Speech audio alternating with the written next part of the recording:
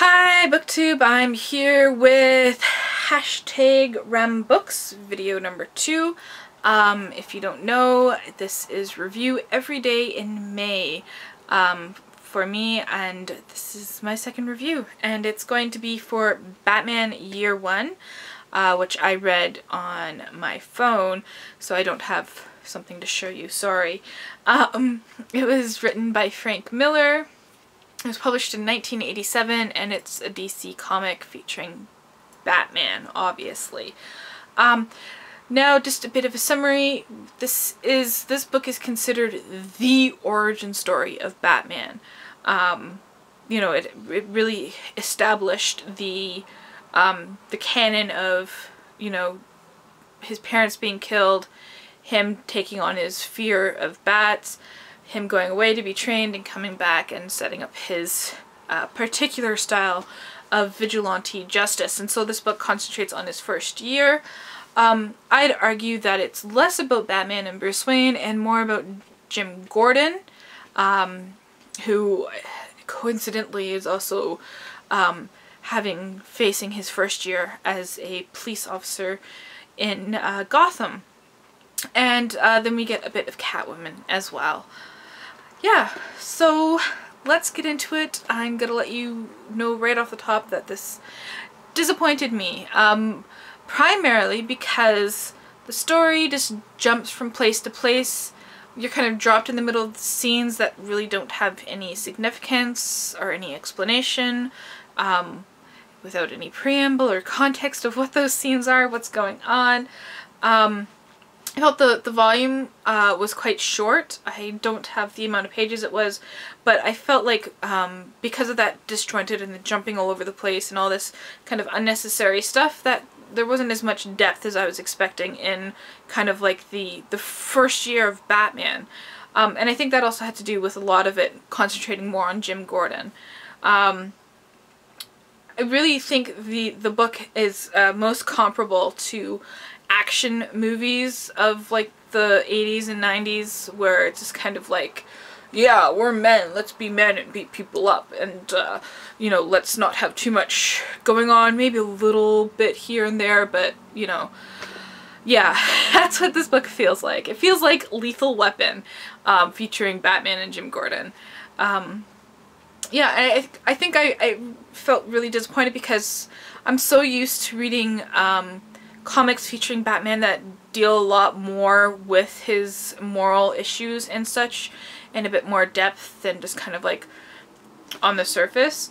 I think the book would have been better off if it was called Gotham Year One, because it really talks about a lot of the origin stories of other people too, as I said, Jim Gordon and Catwoman, along with Batman at the same time. Gordon is actually the most interesting character in it as well, I guess because we spend so much time with him. It kind of annoyed me that Miller made references to his past, but really decided to keep it mysterious, not actually tell you, you know, what went on in Gordon's past that made him the person he is. I really can't remember too much about Batman and Bruce Wayne. He's kind of like a non-entity. You know, there's scenes where it kind of, he sucks at being a vigilante. He's trying out new things. Like there's one scene where he calls in a bunch of bats to help him, and I just was laughing out loud because I just found it so hilarious that, you know, all of a sudden there's this big swarm of bats coming out, and everyone's like, what's going on? And I don't think it was meant to be funny, but it was. Yeah, I'm gonna show you a few pictures on my phone here. Let's try this out. So here we have Jim Gordon and his wife there. You know, it's kind of very sparse, just kind of concentrating on the characters.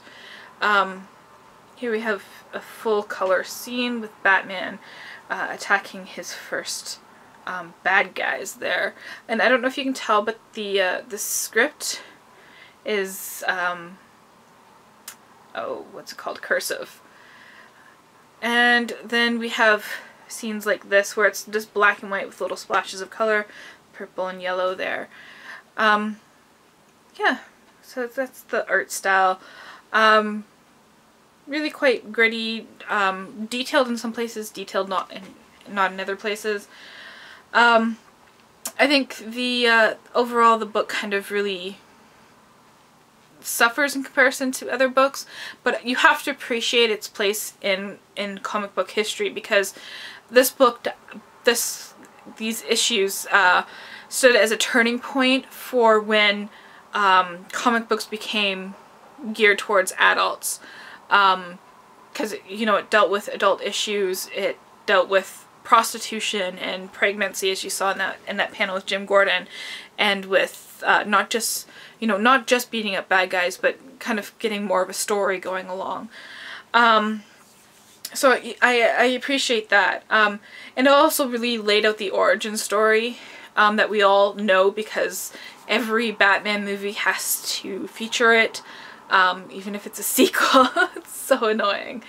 But overall I found there's no really, like, there's no themes or philosophy or kind of thoughts that I had coming out of it. It was just kind of like, you know, that was okay. Let's move on to something else. Yeah, so that's my thoughts. My question to you is, do you think that comic books like this can become outdated? And